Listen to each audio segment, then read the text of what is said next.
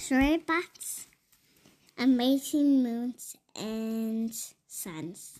That's what it says. That's the name of the book you're reading? Yes? I didn't read first. I want to read first. Okay. Storybots. Sorry.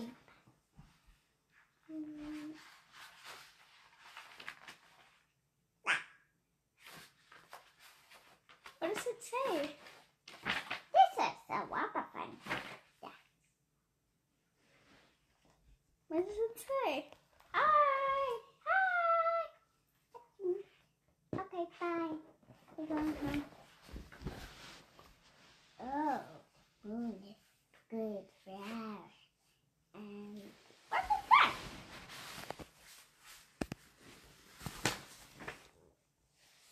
What? I think they're freezing down there. Sorry, I must have froze you.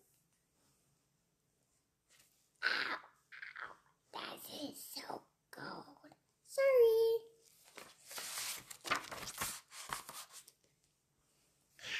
My eyes. Oh, hi.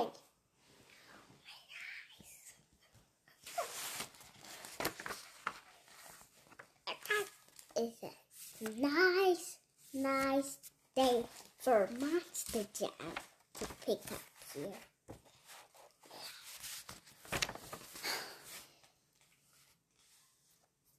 You shouldn't get out the water from doing that. Why? Because I am swimming.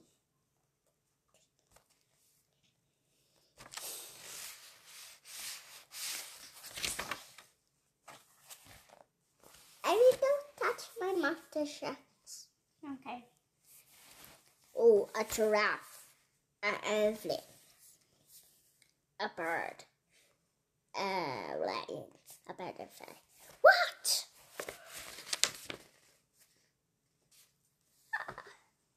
They do this. Yeah, it's okay. What? He said that.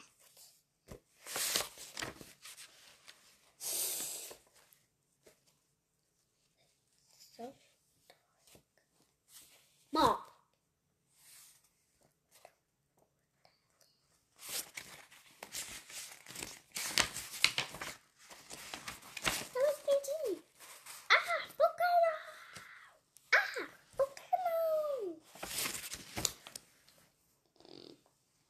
What are we doing here? I don't know.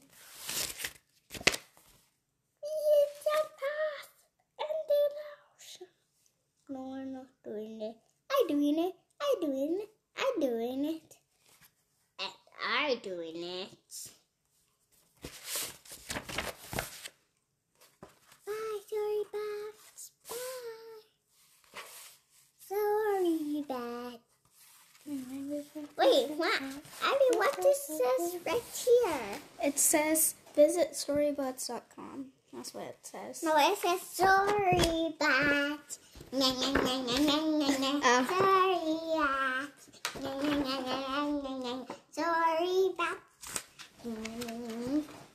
Storybots from Cody Kids.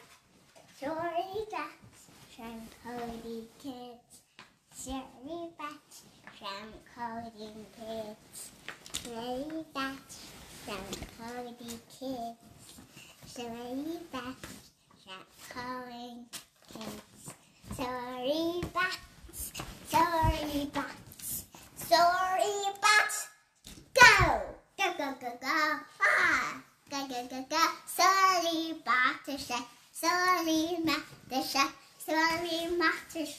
And dinosaurs and monster sharks. And storybots. Robots. Storybots. Daisy. Mommy, hold to Daisy. Okay, I'll hold Today it. we're Play with Daisy. We have to listen to Ivy read her book. Today we're reading The Lorax by Dr. Seuss, Who's Dr. Seuss? the author of the book. It looks like French. It is not. It's the same author.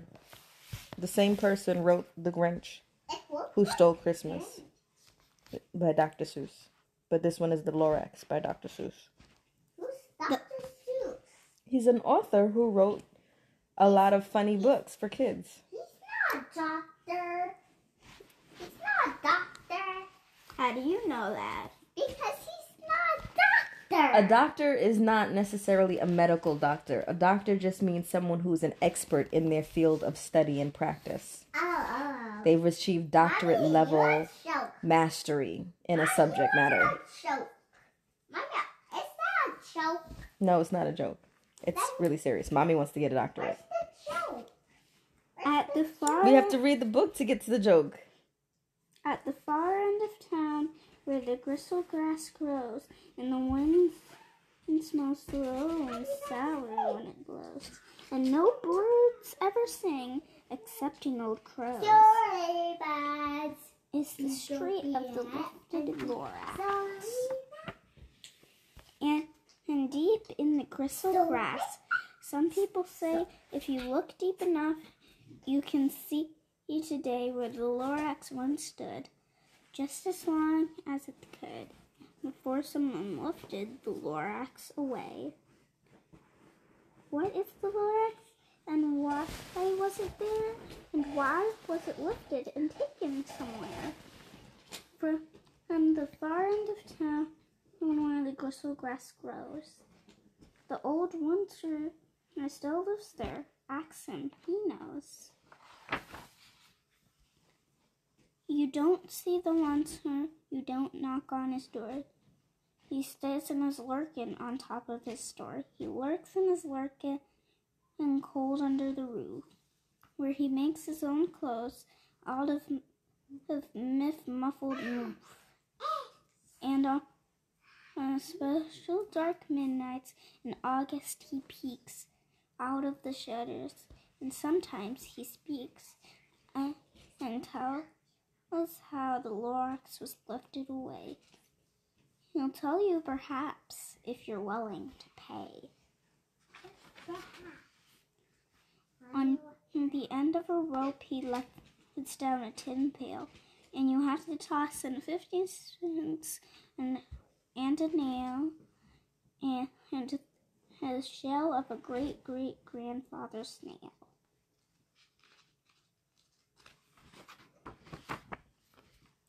Then he pulls up the pail and makes the most careful count to see if you paid him the proper amount. Then he hides what you pay him away in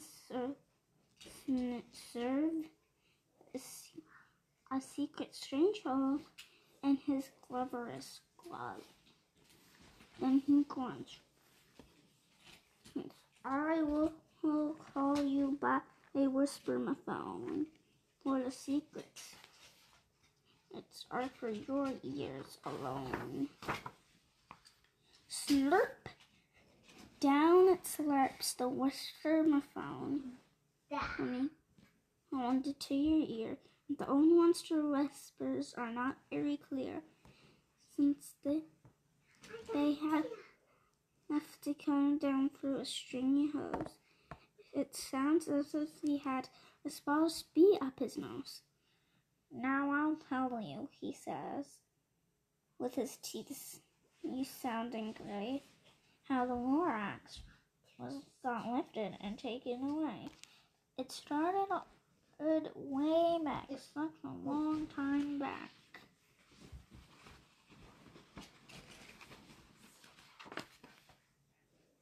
Way back in the days when the grass was still green, and the ponds were still wet, and the clouds were still clean, and the song of swarmy swans rang out in space.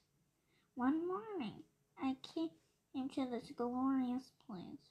I first saw the trees, the truffula trees, the bright-colored tufts on the truffula trees, mile after mile, fresh morning breeze. And under the trees, I saw brown barbaloots, frisking about in their barbaloot suits, as they played in the shade and ate truffula fruits. From the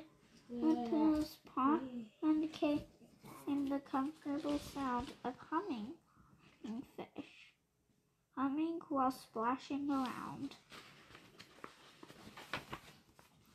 But those trees, those truffula trees. All my life I've been searching for trees such as these. The touch of their tufts was softer than silk, and they had a sweet smell like fresh butterfly milk. I felt a good leaping of joy in my heart. I knew just what to do. I unloaded my cart. In no time at all, I had built a small shop. Then I chopped down the trunk to fill a tree with one chop. And with great skillful skill, and with great speed, I took a soft top and knitted it into a thread. The instant I'd finished, I heard a gazap. I looked and saw something pop out of the stump of the tree I chopped down. It was sort of the man. Describe him? That's hard. I don't know if I can. He was shortish and oldish and brownish and mossy. He spoke with a voice that was sharpish and bossy. Mister! He said with a swarthy sneeze. I am the Lorax. I speak for the trees. I speak for the trees have no tongues. And I am asking you, sir, at the top of my lungs. He was very upset. He shouted and he puffed. What's that thing you made out of my truffula tuft? I remember he was all by himself. He did something. Okay. Look, Lorax, I said. There's no cause for harm. I chopped just one tree. I'm doing no harm. I'm being quite useful. This thing is a need. A need is to find something that all people need. It's a shirt, it's a sock, it's a glove, it's a hat. But it has other uses. Yes, far beyond that. You can use it for carpets, for pillows, for sheets, or crayons, or covers, for bicycles. The Lorax said, Sir, you are crazy with greed. There is no one on earth who would buy that fool's need. I mean, it wouldn't work good as a shirt because, it only has one armhole. So, yeah. But the very next moment, I proved he was wrong. For just that minute, a chap came along. He thought that that I had knitted was great. He happily bought it for $3.98. I laughed at the Lorax. You poor stupid guy. Never can tell what some people will buy. The brown Barbaloots are so surprised. They're like, what? Is this a puppet? I repeat, cried the Lorax. I speak for the trees. I'm busy, I told him. Shut up if you please. I rushed across the room, and in no time at all, I built a radio phone. I put in a quick call. I called my brothers, uncles, and aunts, and I said, listen here. Here's a wonderful chance for the whole Once-Blue family to get mighty rich. Get over here fast. Take the road to North Nitch, turn left on Weekend, sharp right on South Snitch.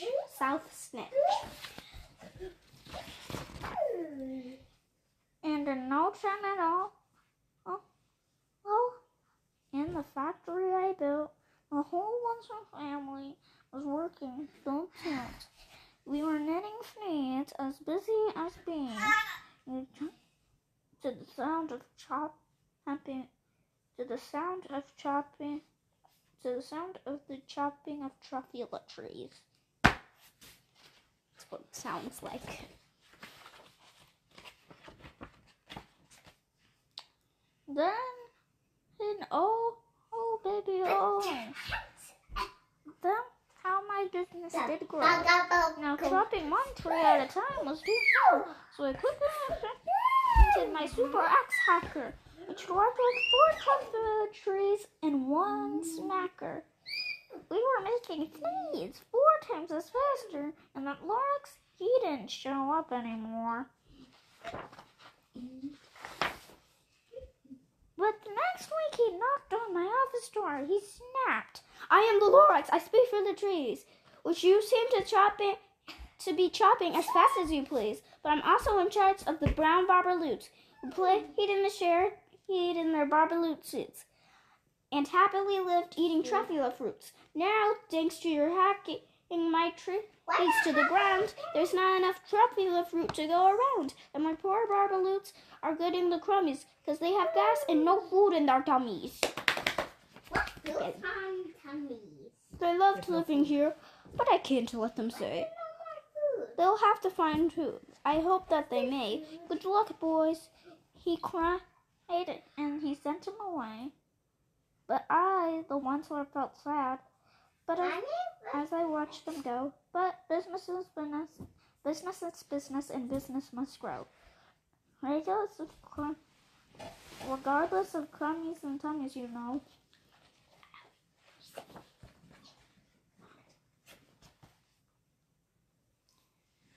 I meant no harm. I truly did not.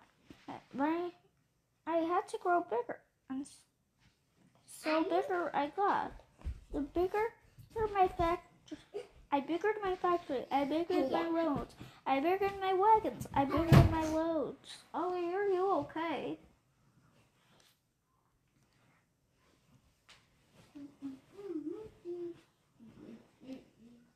Of needs, I was shipping them forth to the south, to the east, to the west, to the north.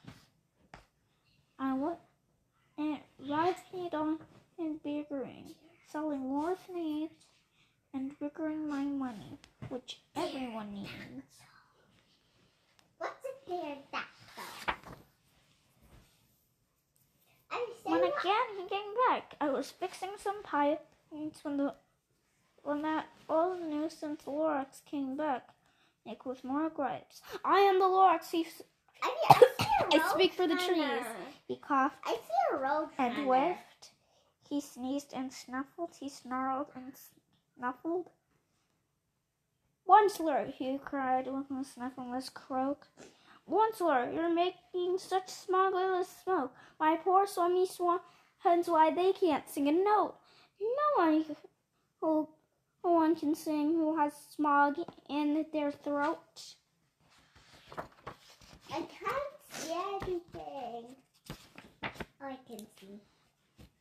And so, said the Lorax, please pardon my cough.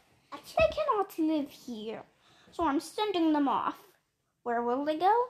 I don't know. I don't hopefully know. They may have to fly for a month or a year to escape from the smog you've smogged up around here.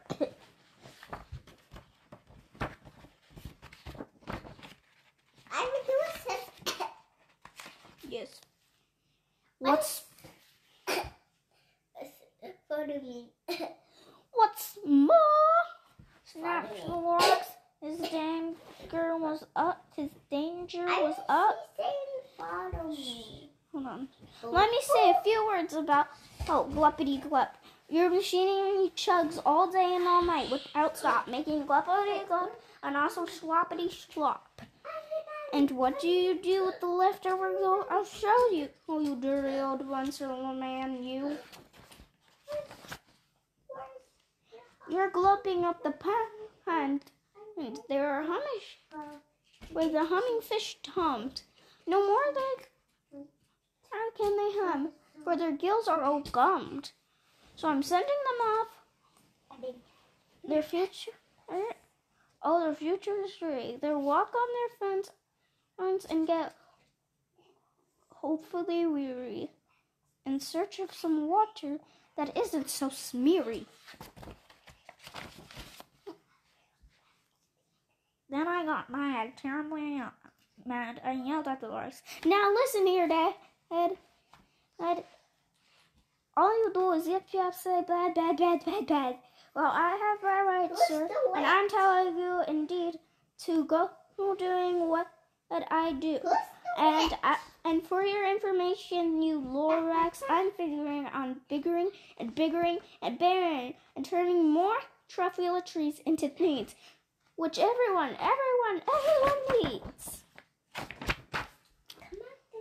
And that very moment, we heard a loud whack from outside the fields. Words came smacking smack. An axe on a tree. Then we heard the tree fall. The very last truffula tree of them all.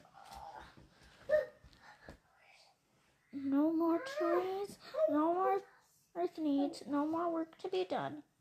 So in no time, my uncles and aunts, everyone who waved me goodbye, jumped into my cart and drove away under the smoke smirched stars. Now all that was left beneath a bad smelling sky was my big empty factory, Lorax and I.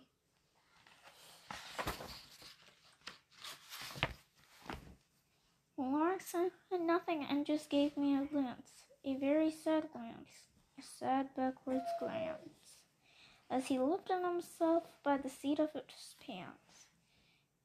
And I'll never forget the grim look on his face when he hoisted himself and took leave of this place, through a hole in the spog without leaving a trace.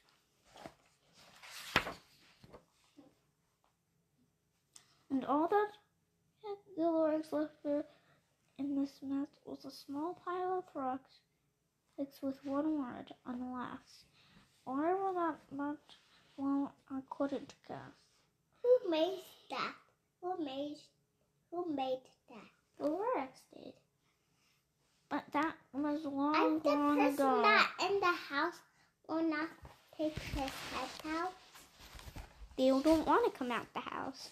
But that was long ago. But each day since that I've sat here and worried. And you have to wait away. until he scraps something. Throughout the years, while my buildings have fallen apart, I've worried about it with all of my heart.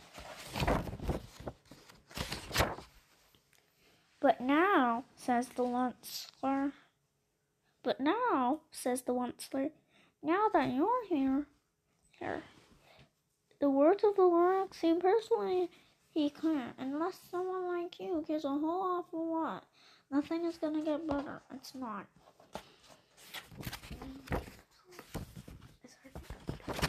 I saw him. So catch, calls the Onceler. He lets something fall. It's a truffula seed. To the last one of them all. You're in charge of the last truffula seeds. And the truffula trees are what everyone needs. Plant a new truffula tree. Treat it with care. Yes, Ollie? On the Sunday, when the Sunday, do he comes out? No, he hasn't come out. How many? Give it. Hold on. Is this a joke? No, it's not a joke. Give it clean water and feed it fresh air. Grow the forest. Protect it from axes that hack. Then the Lorax and all of his friends may come back. The end. No, the end. Not the end. The end. The. I said the end. No, you said the end. No, I didn't. I said the end. Goodbye.